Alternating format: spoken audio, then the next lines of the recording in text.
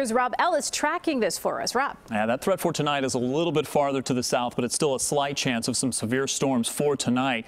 Mainly hail would be that threat. We really ramp things up for tomorrow, and this is what I want everyone to pay attention to. Most of that threat is farther to the west, to the north and west of most of Illinois, but there is a little bit of the spillover into parts of Chicagoland, and we do have an enhanced risk for many of you, and that moderate risk, 4 on a scale of 5 of severe threat, farther to the west.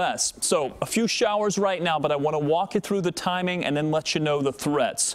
Here's what we expect for tonight. Temperatures likely going to hold where they are, maybe a little bit of fog, and there will be some scattered rain showers, and some of these could produce some hail, especially as the upper levels are still pretty chilly. Then we may get a break overnight before another round of rain rolls in, and this one could produce some heavy rain by early morning. This is 7 a.m. I mean, the radar is really going to be lighting up. Then we may get another break, some of the rain showers really letting up. And then we get into the period where I think the better chance for severe weather is going to be, especially if these temperatures go up. And we could see the temperatures get as high as 60s to mid 70s, especially farther to the south. What we're most concerned about is maybe in this 5 to 10 time frame where we could get some scattered storms to develop, and they will race pretty quickly across the area as the temperatures continue to rise. I've stopped it here at 8 p.m. Don't pay attention to exact location. Just know that we may get some of those stronger storms right around that time before we clear things out for Sunday briefly.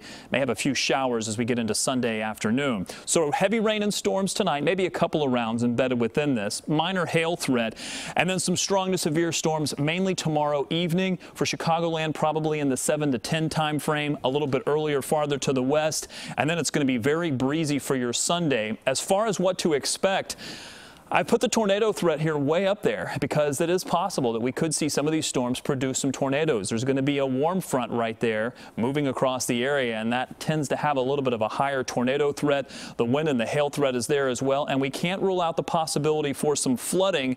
Sunday, we do expect the temperatures to cool down a bit, but it is going to be a bit on the breezy side. Once we get rid of all of that, we do cool things down a bit. We also clear things out, and it's much quieter, but pay attention to that Saturday forecast.